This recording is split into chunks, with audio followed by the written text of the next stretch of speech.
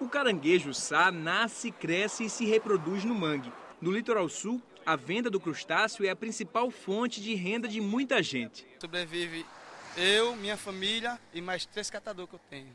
Além do caranguejo, o mangue também é o berçário de muitas outras espécies. A vegetação retorcida serve como proteção dos animais e também protege a zona costeira de inundações. Em Alagoas, o Instituto do Meio Ambiente estima que existam 5.000 hectares de manguezais. Em algumas áreas, como no bairro de Riacho Doce, falta cuidado. O mangue está praticamente extinto. Onde antes era coberto por vegetação, há muito lixo. E o avanço das construções não respeitaram a natureza. O rio que dá nome ao bairro está totalmente assoreado.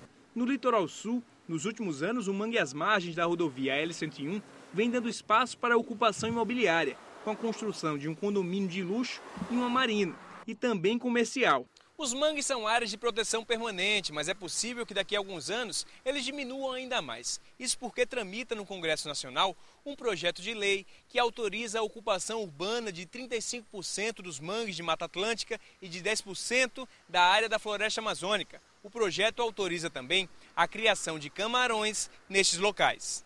O projeto de lei faz parte do novo Código Florestal. A preocupação dos estudiosos é com o impacto negativo que todas essas mudanças podem trazer. Nossa Mata Atlântica é reduzida em mais de 80%. Então, a gente ainda vai tirar 35% de manguezal de todo o Brasil. O Instituto Biota coordenou a campanha Mangue Faz a Diferença na praia de Pajuçara. Essa campanha aconteceu em 12 estados e no Distrito Federal.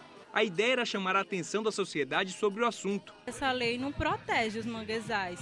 Eles passam a não ser mais área de proteção ambiental. Então, dessa forma, eles ficam sujeitos a qualquer forma de intervenção humana. Seu Antônio, pescador de Penedo, acredita que a população que vive na beira da praia e dos rios deveria ser consultada. É preciso que passasse por uma discussão, principalmente nas comunidades pesqueiras, nas comunidades dos índios, certo? Dos quilombolas. O projeto de lei vai ser votado no dia 6 de março na Câmara dos Deputados. O importante nessa discussão toda é entender o que vai ser melhor para a sociedade como um todo daqui para frente.